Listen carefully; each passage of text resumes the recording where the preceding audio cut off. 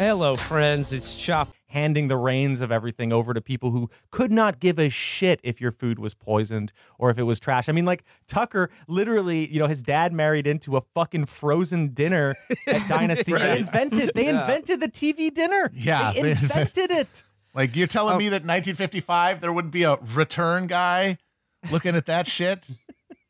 Yeah, the Swanson family has probably taken out more sperm than nuclear bombs. This is Tucker's way of giving back to the community. Yeah, I mean, it's like, honestly, at the end of the day, for this current thing, over the last 40, 50 years, who knows who's more responsible? I know who started it. It was Jimmy Carter. Yeah. You kind of have to give that one up. It kind of was him. And for the worst reason, he thought he was helping. He was so excited. He thought he was doing such a great job. God, Let's get into the specifics of what's a good entry point into the Man Clan, which was this Tucker Carlson short film about the end of masculinity and that's been sort of presented as the testicle tanning documentary, which it certainly is.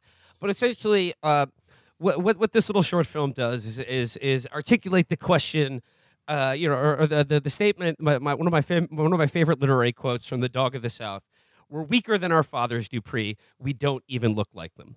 And the documentary starts out. It's just essentially trying to answer the question. Why has American male sperm counts and viability plummeted?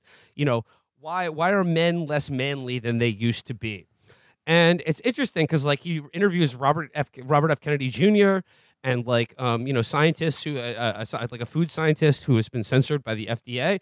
And the answer to the question is, why do we not look like our fathers anymore?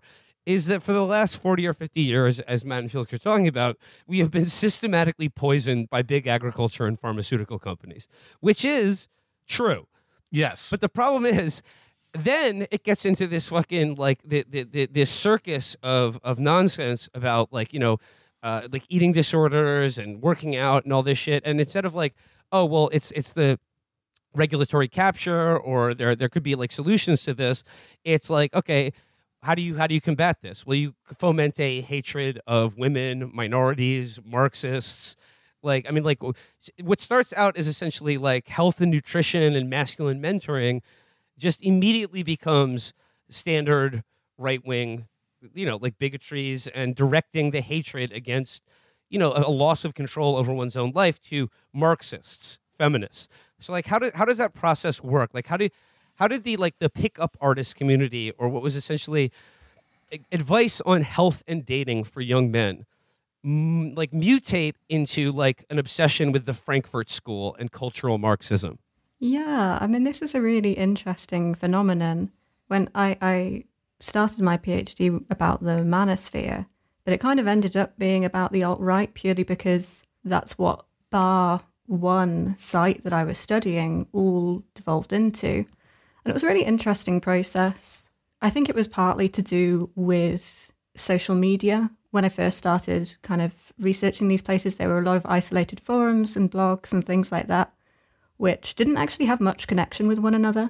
But as they kind of started networking over social media, they began borrowing each other's language and finding the new handy phrases for kind of, I guess, expressing your resentment of women, but also your resentment of what you felt was kind of a subversion of the natural hierarchy in general, which didn't just have to be about women. It could be about LGBT, it could be about civil rights. And so, these places started borrowing language from each other, swapping ideas. And that was just the trend that things were going, I think, especially with Trump's kind of election campaign that got lots of them going kind of very in the MAGA direction. And you kind of notice a difference in what becomes the fantasies on these places as well. It was a really common fantasy in lots of anti-feminist spaces that there will be this day of reckoning. There will be a day when women who thought they, had it all and could be independent and go out and get a career will realize that they need us. Civilization will collapse, zombie apocalypse, whatever. And one thing I noticed was those fantasies became gradually more, just over the course of the time I was studying these places from 2012 to 2016, it stopped being kind of zombie apocalypse and started being like immigrant hordes, the refugee hordes kind of thing coming through the gate, and then women will realize they need the strength of white men.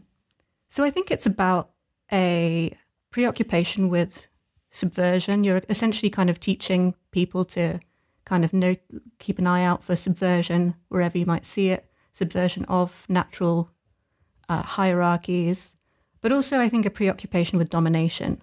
Like lots of these places start out as, ways for guys not to feel so bad about getting rejected. But they turn into a preoccupation with domination, fear of being dominated by women. But obviously, if you're kind of feeding an anxiety like that, it won't just stay with women. But I was interested in the Tucker Carlson documentary because that was what I thought it would do. It would start with resentment for women and kind of move towards a more coherent right-wing ideology.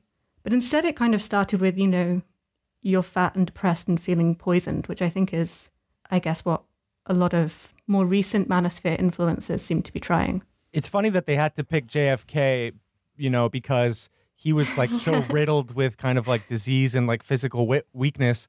And then he got obsessed with this like World War II veteran who was doing this La Sierra High School PE program, which essentially like put people in color categories and like isolated like low performing students to kind of make sure that they, were more open to instruction. But it is going back to the kind of idea that like the empire's reach was starting to decay, right? And like the idea that the face of the empire was actually, or like what accomplished the American empire was a bunch of kind of effete, out of shape men.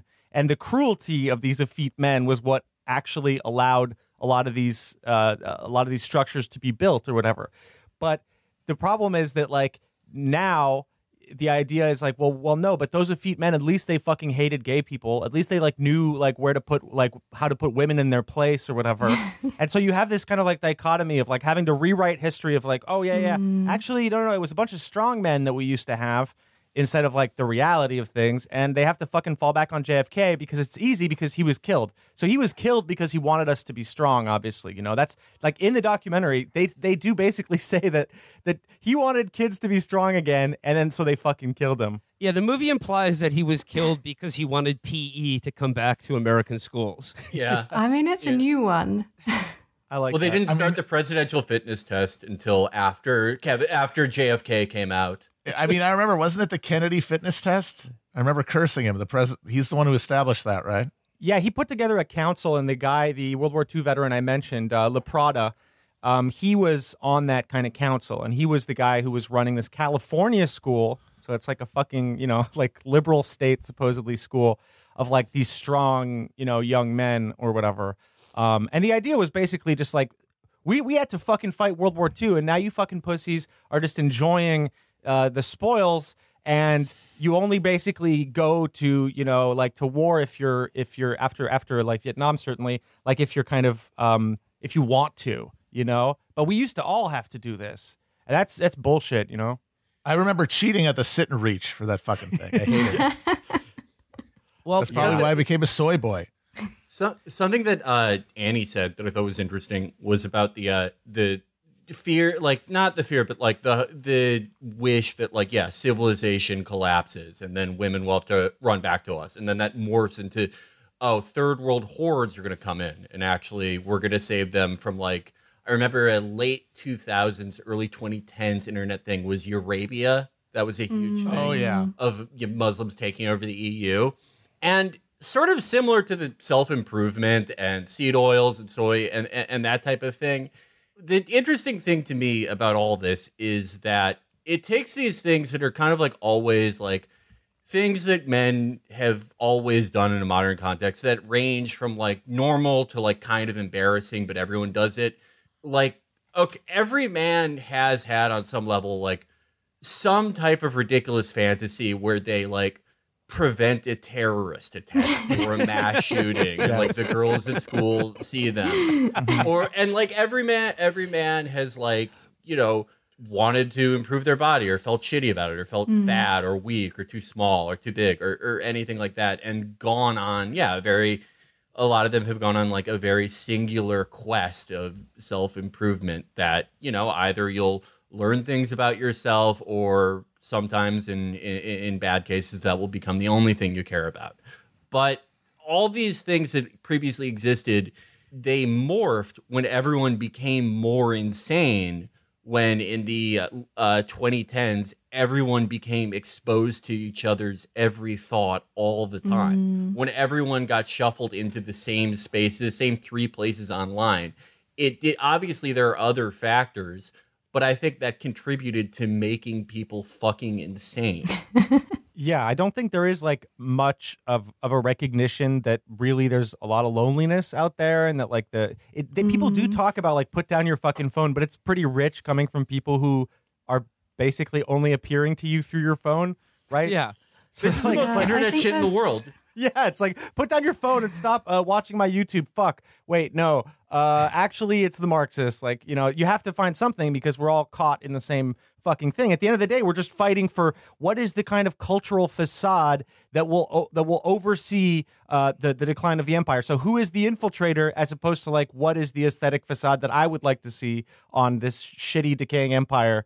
You know what I mean? Like, so yeah, I don't know. It's kind of like we're all just like yelling at each other in a cul-de-sac, basically. Well, and back to the end of men, the Tucker Carlson documentary, and then I'm going to get into some of the specific manofluencers that you guys have studied. But yeah, like back to Matt's original point, that this is a product of like a kind of that everyone has gotten to the idea that like politics is a dead end for changing our society, that essentially like it's locked in, the algorithm, the market is in control, and the wheel only turns in one direction. So the point of this movie is that like, yeah, like we're being poisoned. We're fatter, we're more depressed, we're less healthy, we're less connected to other human beings. And of course, because it's, you know, Tucker Carlson doing this, it's not like he's going to advocate for, I don't know, universal health care as part of an overall like wellness program or mental health or any kind of like real regulation of our food supply. So all you're left with are individual choices to purify not just one's body, but one's mind and social circle. So it just becomes, yeah, like you got to cut out the evil things like seed oils, and then you have to cut out the influence of the mother. But what this all boils down to is like what these guys talk about. It's a return to what they regard as like a natural order of things, which is, you know, like, of course, this inherently fascist idea that, like, you know, men are to be dominant over women, that, you know, whites are to be dominant over other, and that, like, the introduction of feminine influences or the influences of different sexualities or gender identities or immigrant populations are like introducing, Teflon into your body. And it's making our, not just your body sick, but like our society sick, because we've rejected this sort of biological natural order and hierarchy. Could you guys talk about that? Yeah, I mean, I think the idea of having rejected the natural hierarchy is a really curious one. And I think it does go a little part of the way to explaining why it's such a predictable trajectory that most of these sites and most of these influences will go on. You kind of mentioned it earlier, where it kind of starts being about picking up chicks, and in the end you're kind of a Christian nationalist who, you know, says you need to have, you know, have a virginal trad wife and go and live on a farm somewhere. Those both run counter to each other. Like getting as much pussy as possible and being a warrior for Christ are like on the opposite. They cancel each other out. But it's such a common trajectory, and you know, part of it I think is just people get older, right? But I think another part of it is, I guess, it revolves around this understanding of a natural hierarchy, because essentially, in order for you to say, two things have to be true in this mindset. One is that men are naturally dominant over women, and women are happy being kind of passive, submissive, kind of housewives. And this is the way that history has always been as well, in their understanding.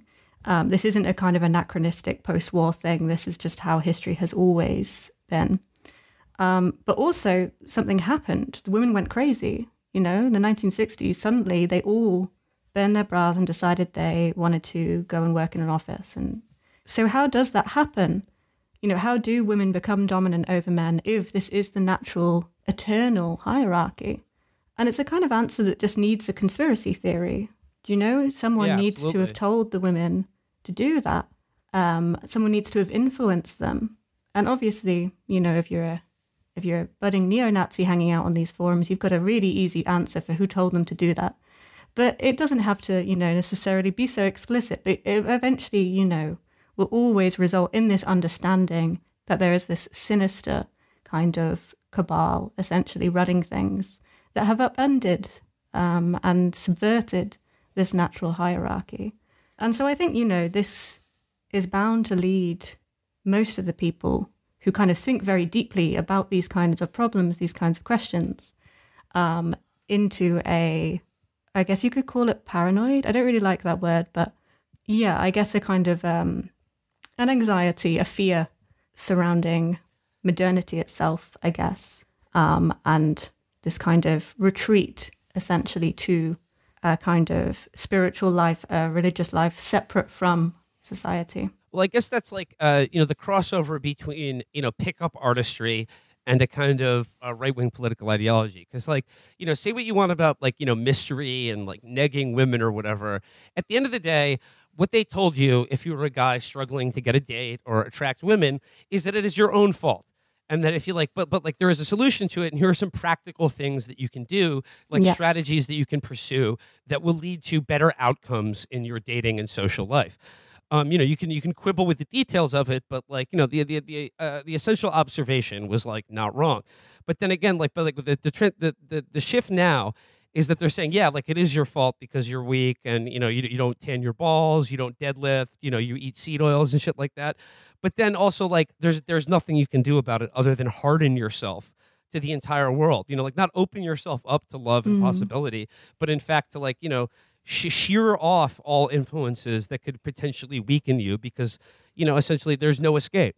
Yeah, exactly. And I think, I think neither of those approaches are particularly desirable, I don't really like, I guess, the response. There's a kind of backlash, I suppose, to, I guess, discourse around incels where people will kind of say, will pretend, people on the liberal left will just suddenly pretend they're like, what? These guys can't get a girlfriend? It's so easy. Dating's so easy. There must be something wrong with them. Do you know? And I don't like that either because, in every other scenario, in every situation, we admit that dating is hard, except suddenly when it comes to this one, it seems silly. Well, yeah. No matter how enlightened anyone is, a lot of people do just default into thinking it's just this thing that women reward cool men with. Yeah. Women don't really enjoy it. It's just a reward for the coolest guys. I've been depressed for the past several days. I've been teaching workshops. I've been building businesses and watching children and doing all the shit that I have to do and never letting out all the sexual synergy and hunger and anger and frustration and yelling and eating and breathing. Attend me.